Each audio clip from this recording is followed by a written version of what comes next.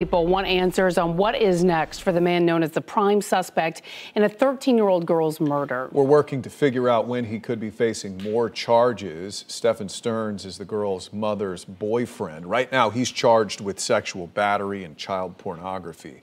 Investigators think instead of dropping Madeline Soto off at Hunters Creek Middle School last Monday, he killed her, threw away her backpack, and hid her body. Investigators later found her on Friday. And as Kissimmee police investigate Madeline Soto's murder, there are new questions tonight about social media posts published by a different law enforcement agency. So over the weekend, employees at the Osceola County Sheriff's Office posted a crime scene photo and a selfie with the prime suspect in Soto's disappearance.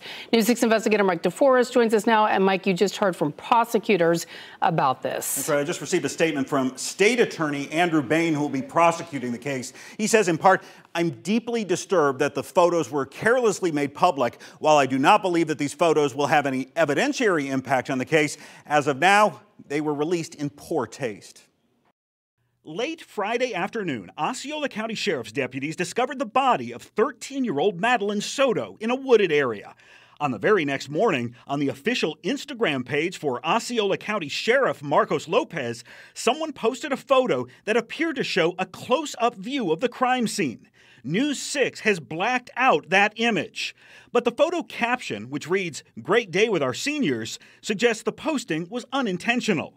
In a statement issued Saturday afternoon, the Osceola County Sheriff's Office said, quote, "Earlier today, a post was made on social media about a community event for seniors. In the post, an investigative photo was accidentally included. The photo was immediately removed. We deeply apologize for any confusion or disturbance this may have caused. As with any investigation, the information obtained is confidential, and any mistaken disclosures will be immediately rectified." That could affect the investigation and prosecution of the case, the defense of the case, and it could also affect the potential jury pool. News 6 legal analyst Stephen Kramer says the photo's release may prompt a defense attorney to try getting the trial moved to another location. And he says it could open Sheriff Marcos Lopez up to civil liability. You've got a grieving family that's suffering, and you may see an argument that this photo, even if it wasn't intentional, the release was negligent. And as a result, you may see a claim for damages and a lawsuit result from that.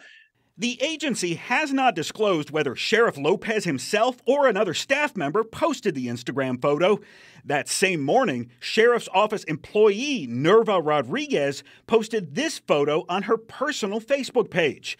It shows Rodriguez posing in front of Stephen Stearns, the prime suspect in the teenager's disappearance.